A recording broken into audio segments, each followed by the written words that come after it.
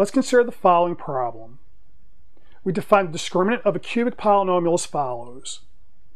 So if for our cubic, we'll assume that the leading coefficient is 4. We factor completely into linear factors.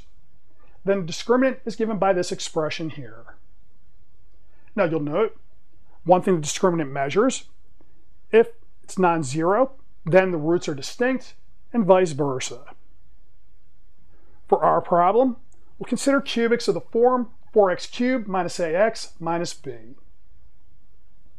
Now, we want to show, if I have a cubic of this form, that its discriminant is given by a cubed minus 27b squared. So this is the expression we checked to see whether the roots are distinct or not.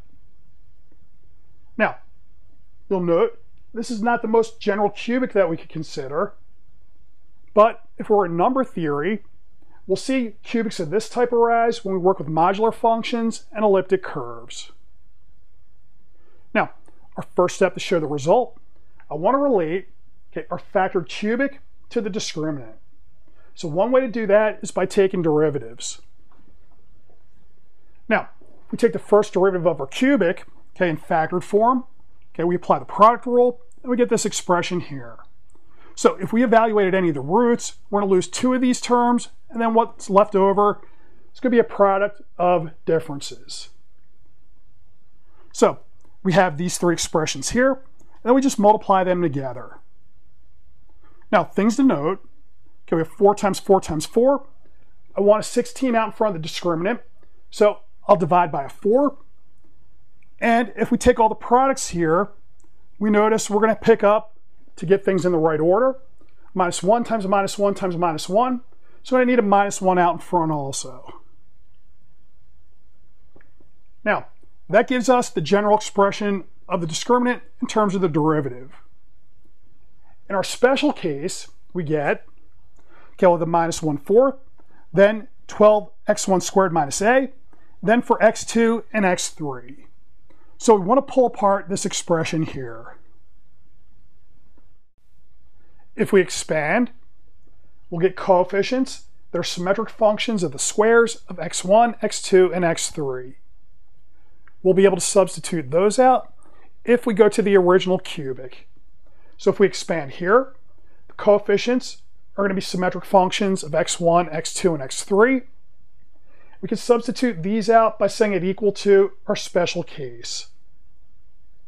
Now, for instance, we have x1 plus x2 plus x3 is 0.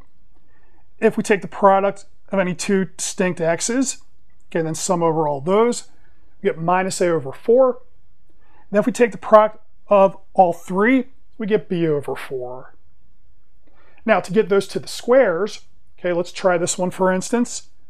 If I take x1 plus x2 plus x3, that's 0. So if I square it, we still get 0. But now I can expand. So we'll have the sum of the squares, then we'll have the cross terms. Now, the cross terms, we know these are going to add up to minus a over 4. So the sum of the squares is going to be equal to a over 2. Now, we perform this trick again, but we do it in a way that avoids the 4th powers.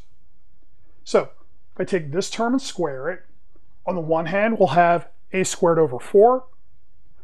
On the other hand, we can write this as x1 plus x2 plus x3 squared.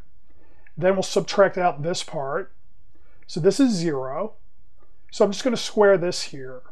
So that'll give us, first I'll have the 4 times square of each term. Then we'll have the cross terms. So I'm going to take that 4 times 2 when we do the cross. Then we're going to do all possible products of 2 of these. So these are going to occur as so. Then I note I can factor in x1, x2, x3 out of each term, leaving us with an x1 plus x2 plus x3, which is equal to 0. So this part's going to go away, and we're left with our expression that's remaining equal to a squared over 16. Now, we'll return to the expression for the discriminant on the previous board and fill the terms in. That gives us, so we have our minus 1/4, we're going to have now b squared over 4 squared, a squared over 16, a over 2, and a cubed. When we tally everything up, okay, we work it out, and we get our a cubed minus 27b squared as promised.